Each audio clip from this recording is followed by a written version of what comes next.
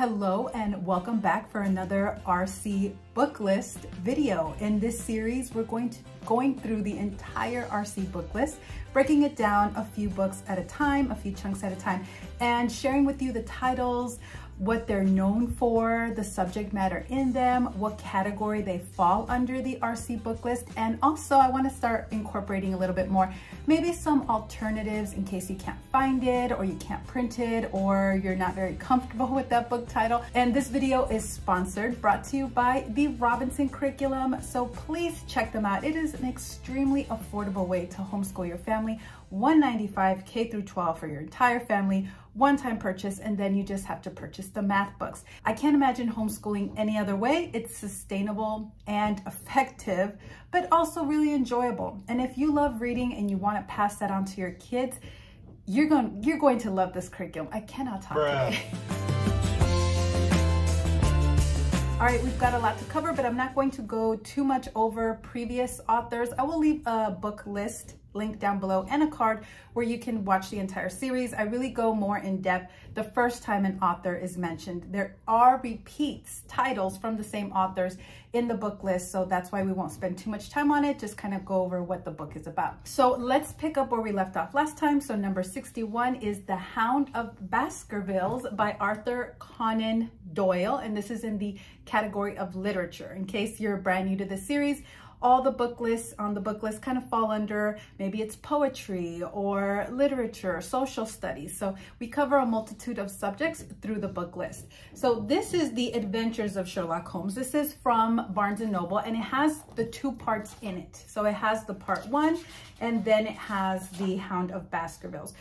Now here's a little tip too, because I noticed I have left this from a previous kid reading through it.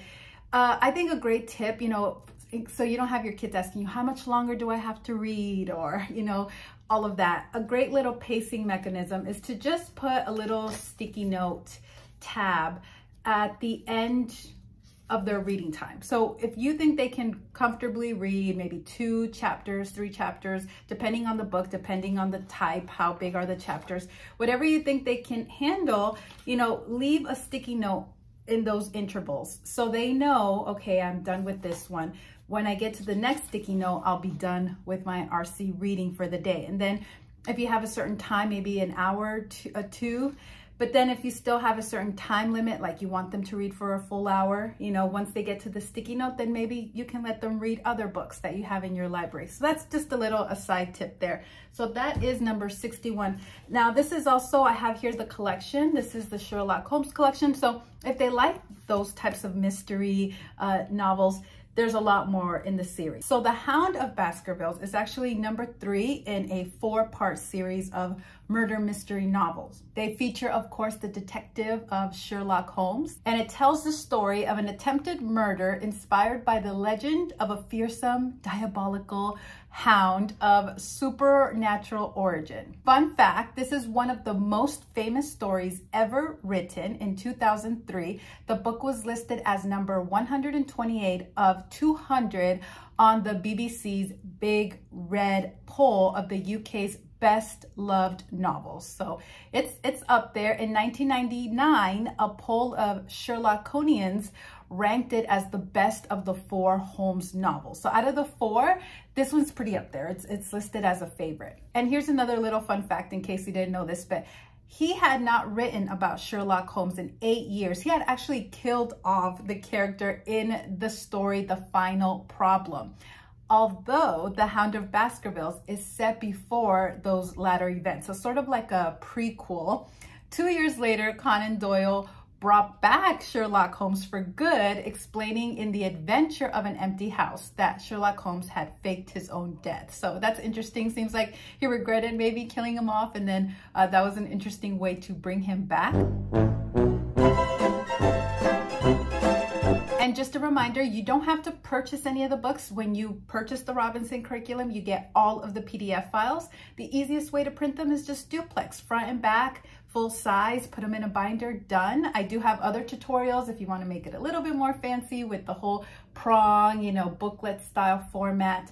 But if you don't want to print and bind, there are lots of alternatives for this title because it is such a classic. It's so popular. Like I said, this one was from Barnes & Noble. I got this whole collection off of Amazon. So I will leave links for great reprints that I vetted down below as well. All right, so number 62 is Uncle Remus and His Friends. This is by Joel Chandler Harris, and this is under the category of social studies. Now, we've already went into depth when it comes to the author, Joel Chandler Harris, and his backstory. It's really interesting. So I recommend that you go back and watch that first video when he was introduced, as well as I did a little clip of the controversial history of Uncle Remus. But just to give a little recap here, 1892 was the first edition, and this is a complete set here, so it has all of the stories, but particularly number 2 is Uncle Remus and His Friends. And so that is the third collection of Uncle Remus stories, and they're very just well known for moralizing, short stories, and jolly songs. I'm pretty sure, I think I've seen this, there are more modern reprint versions that kind of soften up that Appalachian accent that could be a little bit tough to read, so they've kind of fixed that for more modern readers to make it easier. An audiobook of this, of the original, is a lot easier, I think, as well. But some people enjoy reading it and they can read it just fine. So I think maybe it just depends on kind of what area of the country you're in and different things like that. Now, because they do use in the book, for example, the N-word. Like I said, this was written in 1892 from a man that was around in the plantations and was documenting the stories that were passed down. So for parents who are not comfortable with that, I think the modern version just removes all of that. But even so, I wanted to give you some alternatives if you were interested. There is Legends That Every Child Should Know. So if that's something you'd want to switch to, and in it, it has stories like Hiawatha, Beowulf, the Seven Sleepers of Ephesus. Another substitute could be Famous Stories Every Child Should Know. This is by Hamilton Wright Mabie, and these are found in the public domain. So again, very easy to access them and you can just print them out. Again, it's really just up to your preference. That is number 62, Uncle Remus and His Friends. All right, now moving on to number 63, it's the McGuffey's Fifth Reader, and I can't believe I forgot to pull it off the shelf. So instead of interrupting the video, running downstairs and getting it, I'll just insert some B-roll footage right here. But this is under the category of language arts. This is part of the McGuffey's reader set, and maybe you didn't know that it went all the way up to the Fifth Reader. It didn't come in the little collection that I had. I had to buy this one separately, so just keep that in mind. Since 1836, children have been delighted by these volumes filled with exotic adventures, exciting stories, beautiful poems, and funny fables. So the Fifth Reader includes selections from Washington Irving, which is another R.C. Booklist author, Daniel Webster, Charles Dickens, also another one, Samuel Johnson, and Bret Harte. The Fifth Reader begins with 27 pages of instruction and examples for reading and recitation as a rhetorical exercise, followed by 101 literature-based language arts lessons. So a lot of people use this as their language arts program. It's really fantastic. Here on the book list, they're just kind of reading through it. That's all they have to do. They don't have to do any extra things with it. It's up to you if maybe you want to assign some memory passages, some recitations. It gives me very Little House on the Prairie vibes because this is what they used, you know, and Laura would use to do her recitations. As far as I know, right? Correct me if I'm wrong. I think it's really special, and I think every kid should read it because it really has those strong connections to, you know, America in the early days, especially early schoolhouses. You know, this is what they used. So that's number 63, the McGuffey's Fifth Reader. I've purchased an older copy, but it is available with New West Press, my favorite book reprint, small family, home business, homeschooling family website. They have this one available on Amazon, so I will leave a link down below for that. All right, number 64 is Volume 1, Part 1 of Picturesque America, and this is written by William Cullen Bryant. So there's a Part 1 and a Part 2. This reprint is volume 1. So as you can see, it is a pretty big book. They came out in 1872 and 1874. And what this book does is that it takes its readers through a tour of America through art and writing. It includes 65 essays written by various authors and was illustrated by 900 wood and steel engravings. It is considered to be one of the best and most thorough works on the history of America. So when people say, well, what about geography? What about all of that? They do get it from books as well. And this is one example of it, one excellent example. Now, you can print this. I would recommend you print it because I have not found a reprint that is up to par. This one is one of those bad examples where the text is very teeny tiny. I mean, maybe it looks okay to you. And in case I didn't mention it already, this is under the category of social studies. All right, number 65, I always have a hard time saying this, Gulliver's Travels by Jonathan Swift. This is under the category of social studies and literature. Now, I will say that this book is one that I've seen parents kind of have some issues with it. It just depends what you're comfortable with. It's obviously Gulliver going on travel. It's very sort of meant to be a satirical view of the European government. So there's themes in it of drunkenness and nudity, I think public urination, different things like that, as well as necromancy. I think that's a big one that some parents can be uncomfortable with, you know, but we'll talk about some alternatives in just a second, but no one can deny the success of it. It was an immediate success. It is universally read from the Cabinet Council to the nursery. That's what it was said. In 2015, Robert McCrum released a selection list of 100 best novels of all time, in which Gulliver's Travels was listed as a satirical masterpiece. You can go online and watch sort of like a quick 8-minute summary that tells you, you know, exactly what the book was about, what his travels were, but I'll give you just some kind of fun facts here, interesting things. This was published 7 years after Daniel Defoe's Robinson Crusoe, which is also on the RC book list. And so Gulliver's Travels may be read sort of as a systematic rebuttal of Defoe's optimistic account of human capability, because this is kind of very down and negative on human nature, right? So just keep that in mind. A possible reason for the book's classic status is that it can be seen as many things to many people, right?